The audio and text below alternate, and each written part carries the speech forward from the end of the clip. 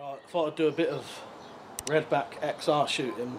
I'm going to be shooting anyway, so I thought I might as well film it. And this way I can show you how it shoots and give you some tips and advice from what I've experienced. So you can get this for around about 80 quid. It's only 20 quid dearer than the standard Redback. So for that I think it's amazing really.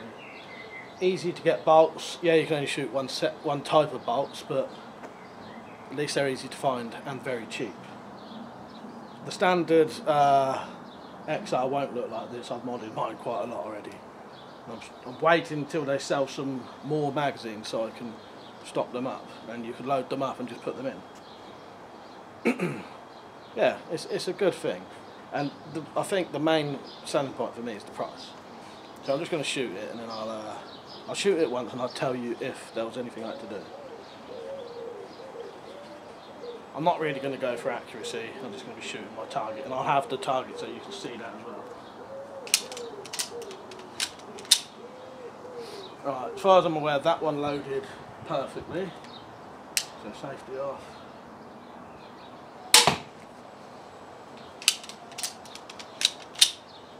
That one loaded perfectly, but I like to check anyway.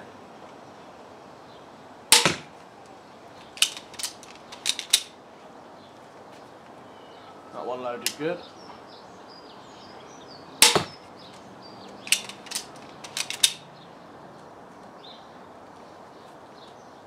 That one seemed good.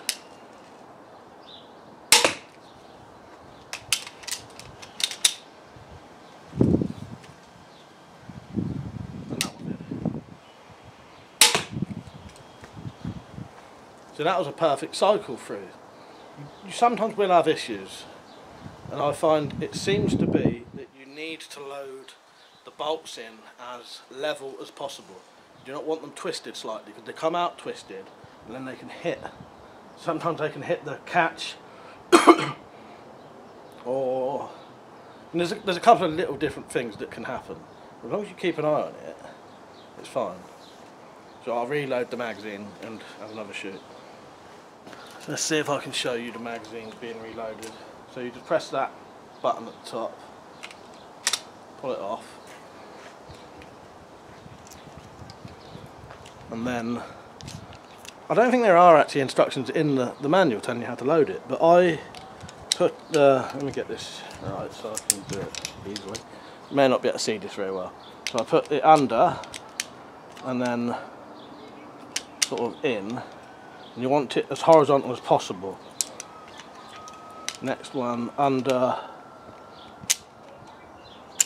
and in. I'm holding it in a weird position, so it's a little bit difficult to do. In.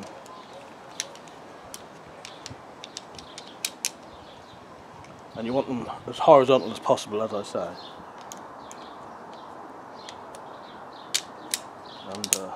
And it's slightly easier than that if you're not holding your arms up doing it.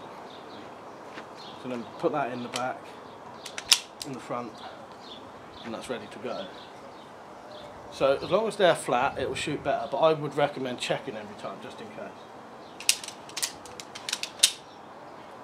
Right, that one seems good to me.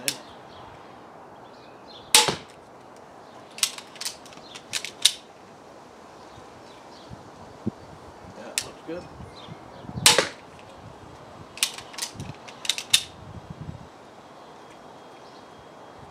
And again.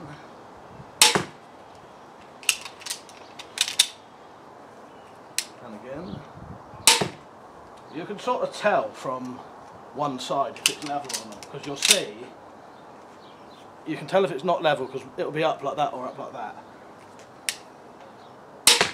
There you go, that was another perfect cycle through.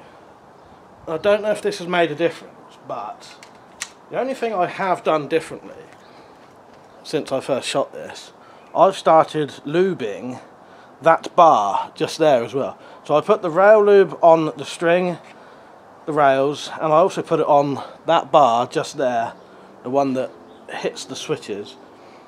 Well, it's actually the side bits, but you know what I mean. I've started putting a bit of rail lube on that. Don't know if that's the difference, or I don't know if they just gradually break in anyway. Load this up here. Easier this way. So the main thing though, try and get your bolts in as horizontal as possible.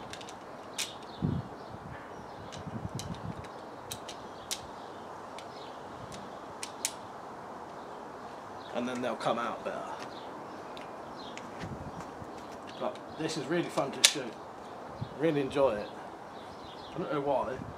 You know, it's no different than the other crossbows apart from the magazine. But there's something about it, I just enjoy shooting a crossbow with a magazine.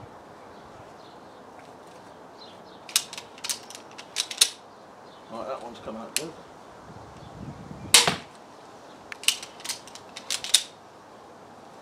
I'm going to check that one.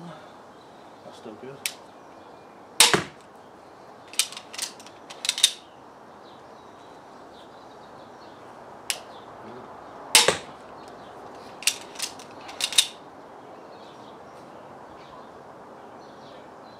Good.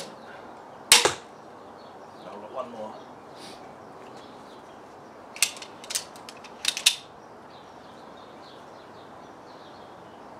Right, I'm going to flick that just in case. It was down there, but I wasn't sure because it looked like it was slightly on at an angle. Right, as I mentioned, I'm not going for accuracy at the minute, I'm just shooting at the target. So let's load that up again. So obviously if you add a load of magazines you wouldn't have to keep doing this, and that is sort of what will be good about it when they're available.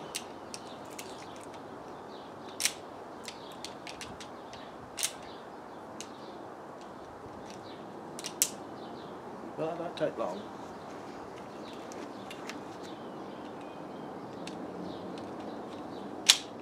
By the way, if you like the look of these accessories, I make and sell most of these. So I make the slings to sell, the quivers, which you can have on the other crossbows. Probably don't really need them on this, but what that would do is I could shoot the magazine and then load it up with these.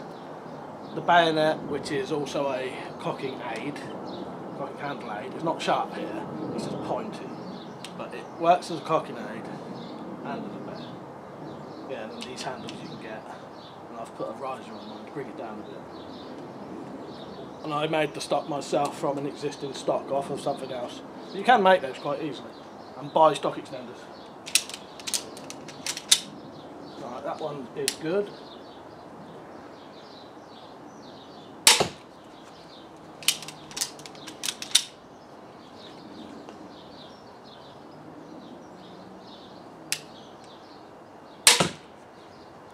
I'm afraid that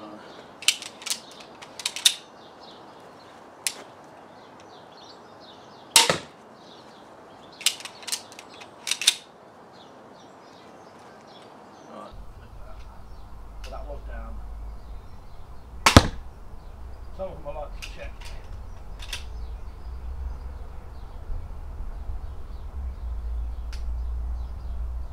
I would recommend if you are checking, make sure you are still pointing on the target. So, in conclusion, as long as you check the bolts lined up nice and horizontal and put them in the magazine nice and horizontal, this should shoot perfectly every time. I'm not really sure if this is made to be a really rapid fire quick magazine crossbow, but it is still very quick compared to loading bolts in every time. But I do think it's worth checking. I'm not sure if my crossbow gradually just wore in, you know, sometimes these things just eventually start running better eventually after a while, or it's the lubing of that bar that goes across, but I think it's worth doing that just to see.